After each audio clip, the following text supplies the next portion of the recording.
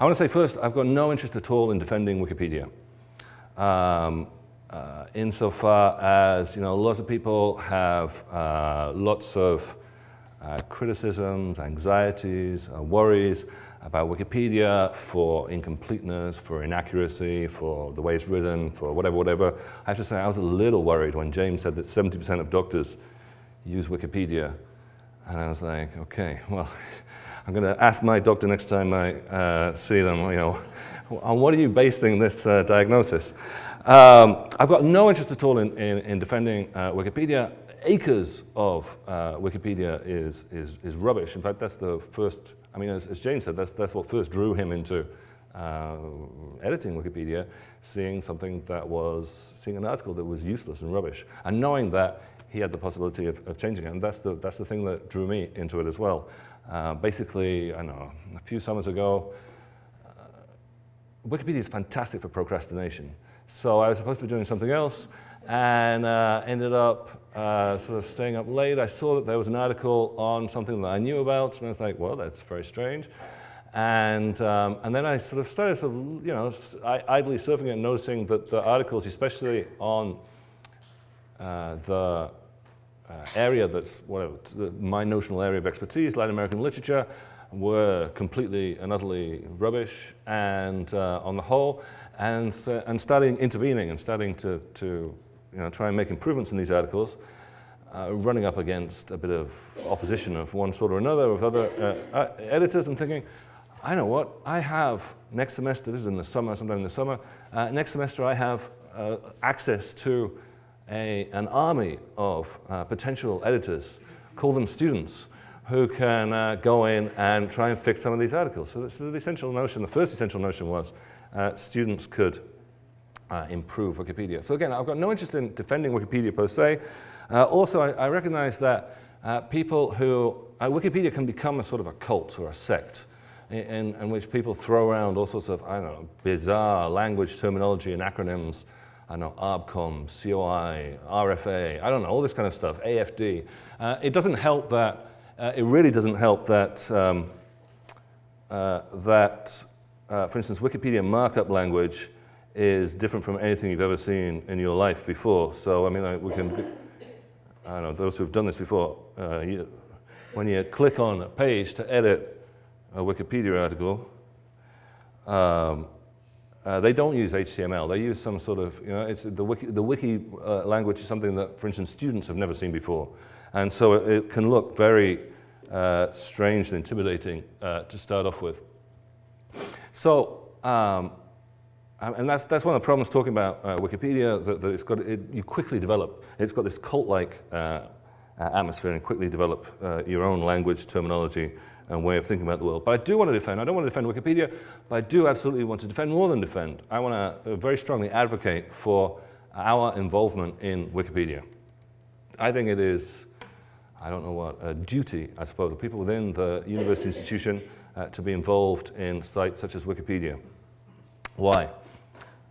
Because we're at a moment in which, on the one hand, you have a massive expansion of the common knowledge, of the possibilities of access to knowledge, information, criticism, analysis, and so on. Wikipedia is one very good example of this enormous repository. I actually really like the fact that they actually use the term commons when they talk in the sort of image repository that they have for images that can be used, that are all in one way or another, for one reason or another, public domain images. You've got this massive expansion thanks to technology, other things as well, blogs and so on. The whole massive new possibilities for improving the state of public knowledge and public education on the one hand. On the other hand, we have a whole series of countervailing forces, new enclosures, broadly out in the world, things like patenting genes and so on and so forth, but in the university too. We have the Blackboard and Vista and all these kind of educational ghettos, and we have, as everyone knows, I think in this room, we have so-called access, so copyright, for instance, trying to restrict ever more the ways in which we can use the resources that often we ourselves produce. So we've got this countervailing, these two tendencies, one towards access and openness, increasing common, the public good, and the other new enclosures, new privatizations. I know which side of that I want to be. I mean, I think it is our duty as people in the public university to be involved in the fomenting and contributing to public knowledge and the public good. So Wikipedia is an obvious way to do this. So for instance, James was talking about the numbers of people who view individual articles. When I first used Wikipedia in the classroom, there's a point in which I discovered one of these tools in which you could see how many hits students had got. And so I came into it and I said, hey, how many people do you think are reading these articles that you guys are writing? And they range from the sort of, I don't know, low thousands a year for really obscure articles that we just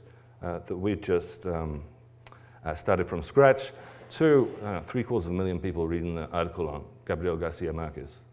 And this is to the students, look, you're not just producing an essay that one person reads late at night at the end of the semester to give a grade, to return, and then they throw it in the bin, you know? You're actually contributing something as students, as undergraduate university students. You have the possibility also of contributing to public knowledge, to the common good. The best example of this was in that same first class.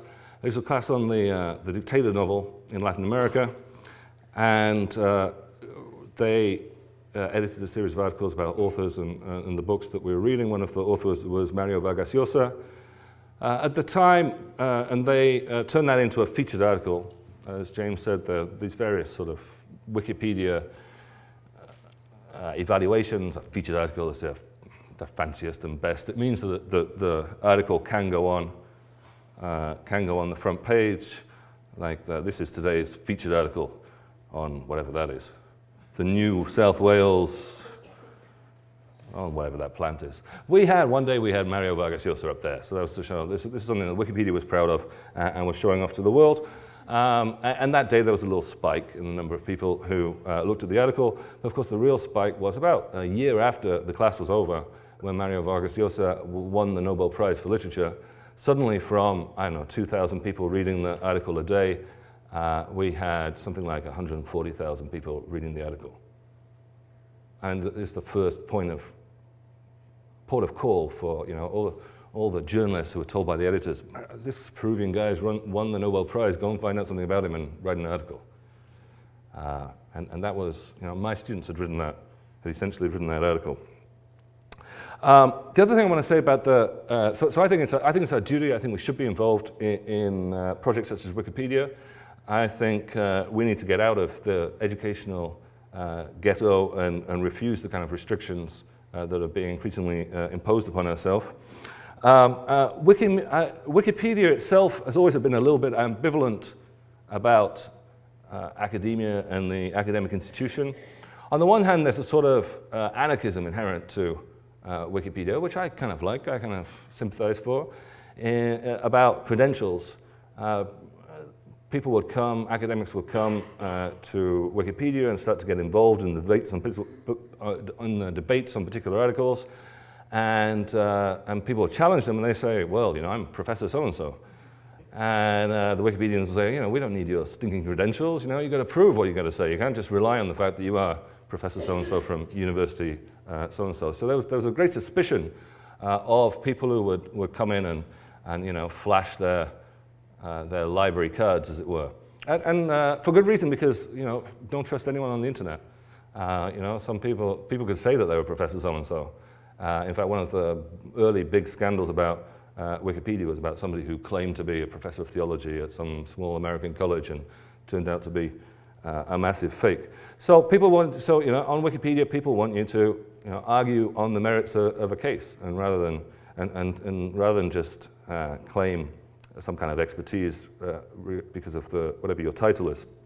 On the other hand, as well as this sort of anarchism and skepticism, there is actually a great desire for legitimacy on the part of Wikipedia. That's why, especially over the last couple of years, there's been this reaching out towards the university. I think that the next speaker coming in from Skype is going to talk about campus ambassadors and so on and so forth. But Wikipedia have written a large number of grant applications, got a lot of money in order to try and work with higher education, work with us, essentially. So this is a very propitious moment, I think, for us to be involved in Wikipedia, for us to be involved in this massive project for the common good and common knowledge.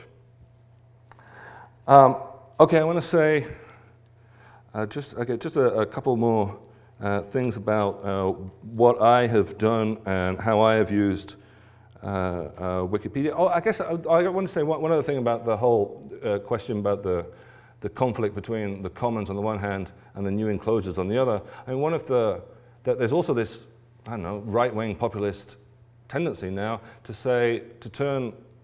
persuade people that they can turn their backs on the university. There's a woman called Anya Kamenetz, for instance, who wrote a book called DIYU, which basically said, look, there's Wikipedia. We don't need the university. You can put your own degree together. We don't need research, essentially. You can make up your own credentials, and why, when universities are charging whatever, $30,000, $40,000, $50,000, I mean, why should we go along with that blackmail? And to an extent, I agree again with some of the anarchist tendencies there. The problem is that it is easily taken up by a right-wing populist agenda that has a suspicion of all kind of state institutions. So I think it's important for people in the institution to justify the possibilities that the institution still offers. Okay, what did I do in Wikipedia? I mean, again, essentially it began through nights of procrastination in which I just sort of idly edited things, and then I thought, I've got this army of students, and they can be involved too. There were also a lot of kind of spin-off reasons to involve students in Wikipedia, some of which I only discovered as the semester went along. The first project was a wildly,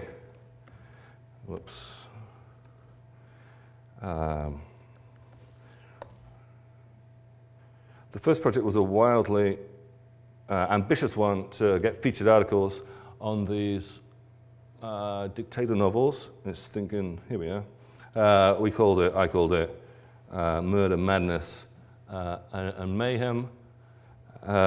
Essentially, I still love that quotation from this guy. This guy, Gregory Coase, is a great opponent of Wikipedia, mainly because he's been repeatedly banned.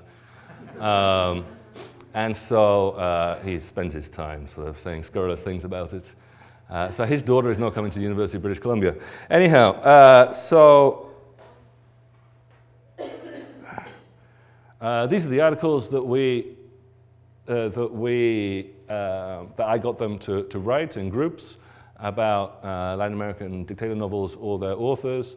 The first one we got was this one called El Señor Presidente. This is a sort of initial great triumph. This is an article that I began in class for them. They sort of said, well, how do you start a Wikipedia article? And I said, this is how you do it. And then about 5 minutes later, went back to the page that I just started, and some other Wikipedian had said, this article needs to be deleted. I was like, uh-oh, okay. We need to sort of justify the presence of this article. So it began in sort of quite inauspicious circumstances, and it became, after 1,000 or so edits later, it became something that Wikipedia was willing to parade as amongst its best work. I say, one of the spin-offs, there are various spin-offs, virtues of the Wikipedia project that I hadn't realized to start off with. One, really, it teaches students about revision and writing in a way that the normal essays that I asked them to write didn't. The fact that this went through 1,000 or so iterations, that they had endlessly to go back to the article, challenged often by other Wikipedia editors or in the review process to get to first good article and then featured article. The fact that Wikipedia articles are always in process, that they're always, I mean, there's a reason why people who contribute to Wikipedia are called editors and not writers, right? That they're working on a document that is constantly in process. That gave them a new way of thinking about writing, about academic writing, I think, rather than the notion they had a deadline, the end of the semester, they've handed in their paper, then it's done, they get the grade and so on. Here that they're contributing something in process, and then their work also has to be continually revised and revisited. Another spin-off which I hadn't really thought about to start off with was the extent to which Wikipedia, in that it is, in this encyclopedia, in that it is a compendium of knowledge rather than a place in which to advance an argument, these Wikipedia assignments were essentially research assignments. They had endlessly to be going to the library. They had endlessly to be going to JSTOR and so on and so forth. I mean, one of the best evaluations from the class, or one of the evaluations from the class that I liked best of all was a student who said, I'm now in my final year. This is a political science student. This is the first class in which I've actually had to go to the library. So the notion that there's some kind of competition between Wikipedia and the library, I think easily, or Wikipedia and some of the, the virtues that have traditionally been propounded by the institution is, I think, illusory. I think we can and should be on much the same page. And this insistence on sources, this insistence on citations is something that that the students weren't used to, frankly, in quite the same way or with quite the same rigorousness from some of the other classes that they had been taking. So we'll see. I mean, this is like thousands of words that they produced. And then at the bottom is the footnotes and sources and so on and so forth. There was a point at which, as I'm in the library, I might mention this. I mean, this is a group of 2 students who did this, who were friends. And at one point, they were sort of desperately looking for more. And they came to the library, they came here, and they came to the reference desk, and they say, "We're looking for sources on this novel, El Señor Presidente." And the reference library said, "Well, there's a really great Wikipedia article on this. We wrote it. We're trying to improve it." Since then, I mean, this was a very sort of high-profile, high-intensity project the first time I did it, this Murder, Madness, and Mayhem. Since then, I've been trying to tone things down, take it a little bit more relaxed. It's like when I did blogs. The first time I used blogs in class, it was all like, oh, this is sort of exciting and different and so on and so forth. And now, I like the fact it's just completely normalized. At the beginning of the semester, I tell the students, right, you've got to open a blog. You've got to write an entry a week. You've got to do a couple of comments on other people. It's not something I make a big deal about anymore. It's just one of the things they have to do. So I'm trying to get the Wikipedia aspects of what people do in my classes to be a little bit more like that. So we're not going for featured article status anymore. I've tried sort of different iterations, different versions, playing around with things in different classes. This semester, for instance, I'm using Wikipedia in a graduate course, in fact, in Spanish, and they're writing articles about Borges. The course is on Borges, the Argentine writer, and so they're writing articles about Borges' short stories. Again, without trying to make a big deal about it, without trying to, but just, this is your contribution to the public good, to common knowledge. I try also not to make Wikipedia the focus of the class. I mean, Wikipedia isn't the focus of the class. It is just another tool amongst others, a tool of evaluation to some extent, and one of the outputs, one of the outcomes that they produce in the course of the class. I think it is the outcome, the output that they're most proud of, though. It's the one that they can show their parents and their friends and so on. I did that. It's the one that endures more obviously, at least, after the class is over, after the semester is over. Again, I very much believe that students need to be able to keep the products of their work. That's one of the many reasons why I'm against Vista and Blackboard and so on. Once the semester's over, it all sort of disappears into the ether. That's why I think students should have their own blogs, for instance, and they keep it and they tend it and they turn it pink or green or put their own pictures on it or whatever they do, right? To some extent, it belongs to them. Here, it doesn't. The work that they do for Wikipedia doesn't quite belong to them in the same way because it's a process which other people may come in and adapt and edit and use as well. But if they've put in a good deal of work to an article, it's something to which they can point and they say, You know, I did that, and you know, tens, sometimes hundreds of thousands of people are reading that and benefiting from what I did in that particular class. I'll stop there.